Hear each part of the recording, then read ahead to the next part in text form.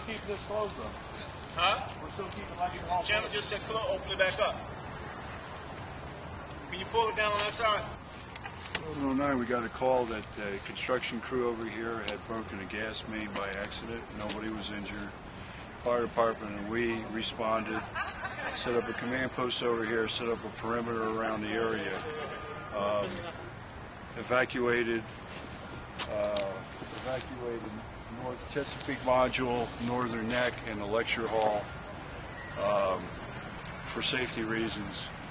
And as you can see, us and the fire department are now leaving the scene because it's in the hands of Washington Gas Company to repair the thing, which is capped off at this time. Okay?